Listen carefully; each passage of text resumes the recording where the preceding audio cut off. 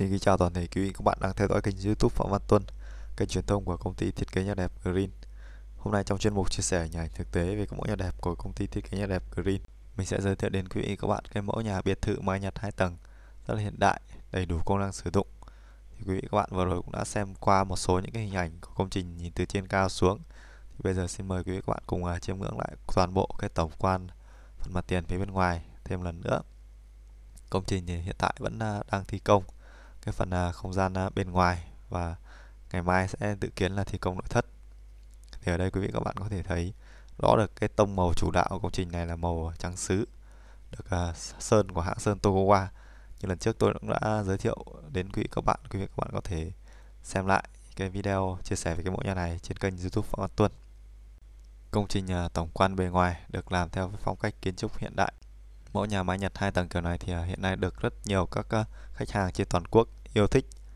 Chia sẻ tỉ mỉ chi tiết hơn về công trình này thì như quý vị các bạn thấy, các trụ cột khu vực sảnh hiên tất cả đều được ốp cái loại đá inox, và phía chân cột cũng như vậy, rất là đẹp. Quý vị các bạn có thể thấy xung quanh nhà được phối cảnh rất là hài hòa và hợp lý. Hai bên nhà thì để chậu trồng cây. Bước qua bậc thềm ngũ cấp thì chúng ta sẽ tiến vào khu vực sảnh hiên, và không gian khu vực đây là phòng khách của gia đình.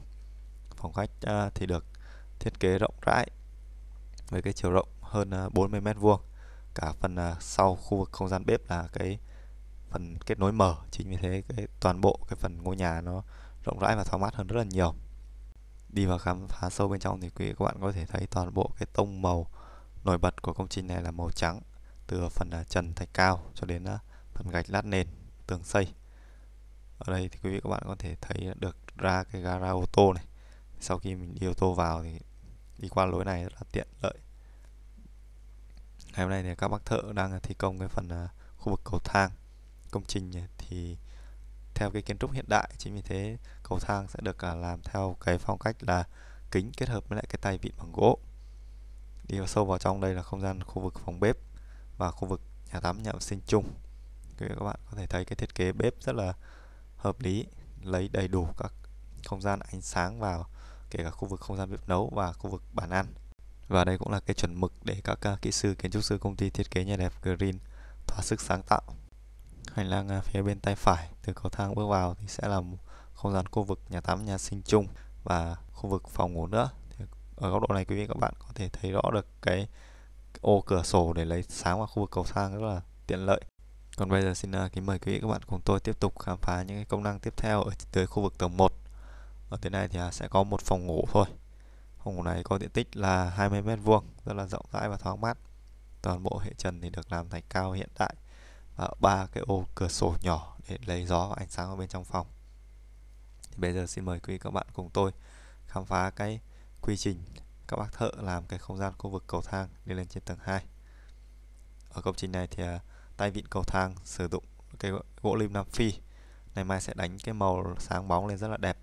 Và cái lan can cầu thang sẽ là lan can kính với cái thiết kế chiều cao là 80 cm, đảm bảo cái chiều cao an toàn. Các bác thợ đang tỉ mỉ trau chuốt để lắp ghép những cái tay vịn cầu thang vào với nhau. Thì ở đây quý vị các bạn có thể thấy rõ được cái ô cửa sổ lấy ánh sáng vào không gian rất là tốt. Đây, quý vị các bạn có thể thấy không gian cầu thang rất là sáng với cái thiết kế chiều cao bản bậc là 16 cm, phù hợp với lại tiêu chuẩn của người Việt Nam. Cảm giác đi lại nó sẽ rất là thoải mái, mình sử dụng lâu dài không có cảm giác bí bách khó chịu. Từ tầng 1 đi lên trên tầng 2 sẽ chia ra làm 2 chiếu nghỉ. Các bạn có thể thấy cái chiều rộng bản bậc rất là phù hợp, cân đối về cái hình khối kiến trúc của ngôi nhà. Trên khu vực tầng 2 này sẽ là một cái không gian chung là khu vực phòng thờ. Phía bên tay phải sẽ là 2 phòng ngủ, và phía bên tay trái sẽ là một phòng ngủ và một nhà tắm nhà sinh. Thì bây giờ xin mời quý vị các bạn cùng tôi khám phá những cái công năng tiếp theo bên trong của công trình này. Một cái mẫu biệt thự 2 tầng rất là độc đáo và hiện đại. Quý vị các bạn nào mà yêu thích cái mẫu nhà mái Nhật thì có thể tìm đến và liên hệ với công ty thiết kế nhà đẹp Green theo số hotline 0386 325 566 để được nhận cái sự tư vấn trực tiếp từ công ty. Hành lang bên phía tay phải này sẽ là 2 phòng ngủ này, chính giữa là không gian khu vực phòng thờ. Còn phía bên tay trái đây sẽ là một phòng ngủ và nhà tắm nhà vệ sinh. Quý vị các bạn hãy cùng tôi đi khám phá từng cái không gian công năng một để biết đâu quý vị các bạn cũng có cái sở thích và cái công năng diện tích đất nhà mình phù hợp. Đây là toàn bộ những cái chia sẻ của công ty thiết kế nhà đẹp Green, một cái chia sẻ chân thật nhất giúp quý vị các bạn dễ dàng hình dung. Phòng ngủ này có cái diện tích rất là rộng lớn, 32 mét vuông. Đây được lấy gió ánh sáng nhờ hai cái phần cửa sổ ở phần phía bên giường ngủ, còn góc bên này sẽ là một cái góc nhỏ để làm việc, và khu vực nhà tắm và nhà sinh khép kín bên trong. Rất là hài hòa hợp lý, đầy đủ công năng sử dụng cho một cặp vợ chồng trẻ. Tiếp theo thì xin mời quý vị các bạn cùng tôi khám phá những cái công năng còn lại bên trên khu vực tầng 2 để quý vị các bạn dễ dàng hình dung hơn về cái mẫu nhà này. Toàn bộ những cái đường điện và những cái đường nước bên trong nhà được các kỹ sư, kiến trúc sư tính toán thiết kế trước nên là rất dễ dàng thi công. Và ở đây công trình sử dụng những cái vật liệu hoàn thiện cao cấp. Chính vì thế chi phí xây dựng công trình này nó sẽ bị lên cao hơn so với lại những công trình sử dụng những cái vật liệu hoàn thiện bình thường. Ở phần hành lang phía bên tay phải đây sẽ là hai phòng ngủ này. Phòng ngủ này thì có cái diện tích nhỏ hơn một chút và được kết hợp lấy gió ánh sáng nhờ ba cái ô cửa sổ chính điện hướng nam, rất là mát vào mùa hè và đầy đủ ánh sáng sử dụng thoải mái. Các bạn có thể thấy rõ được những cái đường điện, đường nước nhờ được tính toán trước nên là rất dễ dàng thi công. Ở đây thì có một cái góc tủ làm tủ âm tường này, rất là gọn gàng cho phòng ngủ này. Thì bây giờ xin mời quý vị các bạn cùng tôi khám phá những cái không gian tiếp theo. Phòng ngủ số 3 trên không gian khu vực tầng 3. Theo lối hành lang cầu thang từ phía dưới lên bên tay phải sẽ là không gian khu vực phòng ngủ số 3. Toàn bộ những cái hệ nền của phòng ngủ trên tầng 2 thì được làm cái màu nâu, tạo cho người sử dụng bên trong căn biệt thự này cái cảm giác trầm ấm hơn rất là nhiều và nhìn vào nó sẽ rất là dịu mắt. Công trình nhà thì được thiết kế kiến trúc kèm theo nội thất đồng bộ luôn. Chính vì thế rất là gọn gàng, quy củ, ngăn nắp. Thì quý vị các bạn nào mà xây dựng nhà ở mà có điều kiện thì có thể sử dụng dịch vụ tư vấn thiết kế kiến trúc kết hợp với nội thất rất là hợp lý. Chính vì thế nhà mình sẽ không có cái khoảng không thừa. Bây giờ xin mời quý vị các bạn cùng tôi lùi lại một lần nữa để xem toàn bộ cái công năng sử dụng trên khu vực tầng 2 này.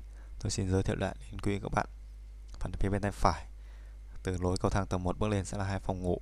Chính giữa khu vực sinh hoạt chung này sẽ là khu không gian phòng thờ rộng rãi, phù hợp với lại cái hướng mệnh tuổi của gia chủ. Quý vị các bạn có thể thấy cái ô cửa kính chạy phun dài xuống nền, một cái thiết kế rất độc đáo, tạo cho không gian một công trình một cái vẻ bắt mắt bề ngoài, phù hợp đầy đủ những cái công năng tiện ích sử dụng dành cho một đại gia đình. Công trình đi đây hoàn thiện cũng đã là hơn 90% rồi. Công trình biệt thự mái Nhật 2 tầng này sau khi lắp nội thất xong thì sẽ trở nên lung linh hơn rất là nhiều. Quý vị các bạn nhớ ấn nút đăng ký kênh và thường xuyên theo dõi kênh YouTube vào tuần. Tôi sẽ chia sẻ lại đến quý vị các bạn công trình nhà mái Nhật 2 tầng này sau khi đã hoàn thiện cái phần nội thất. Quý vị các bạn có thể thấy một cái sản phẩm nhờ cái bàn tay thiết kế của các kỹ sư, kiến trúc sư vào thì chất lượng cũng như là cái vẻ đẹp ngoại quan bên ngoài rất là hài hòa và hợp lý. Quý vị các bạn có thể tham khảo thêm nhiều hơn nữa những cái mẫu nhà đẹp tại địa chỉ website của công ty 1001 mẫu nhà đẹp.com. Ở trên đó thì nhà đẹp Green cũng đã chia sẻ rất nhiều những cái mẫu nhà, hoặc là để đơn giản và dễ dàng hơn.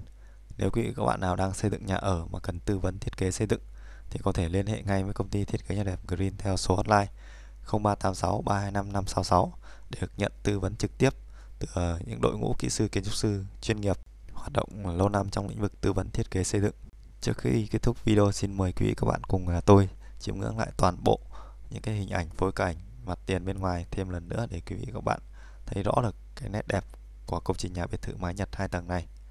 Và cũng có rất nhiều khán giả gửi câu hỏi cho công ty thiết kế nhà đẹp Green là so với thi công nhà mái Thái thì nhà mái Nhật có giảm chi phí hơn không? Thì mình cũng xin trả lời là có, bởi vì chi phí nhân công thi công mái Thái sẽ cao hơn. Vừa rồi là toàn bộ chia sẻ của công ty thiết kế nhà đẹp Green về mẫu nhà biệt thự mái Nhật 2 tầng này.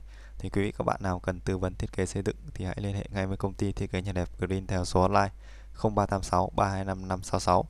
Thay mặt đội ngũ kỹ sư, kiến trúc sư công ty thiết kế nhà đẹp Green gửi lời cảm ơn chân thành đến toàn bộ các quý khách hàng đã tin tưởng và sử dụng dịch vụ tư vấn thiết kế xây dựng nhà ở của công ty thiết kế nhà đẹp Green. Cảm ơn toàn bộ khán giả đã luôn luôn yêu thích và đồng hành cùng công ty thiết kế nhà đẹp Green. Bây giờ xin mời quý vị các bạn cùng theo dõi một số hình ảnh những cái mẫu nhà đẹp để quý vị các bạn dễ dàng tham khảo hơn.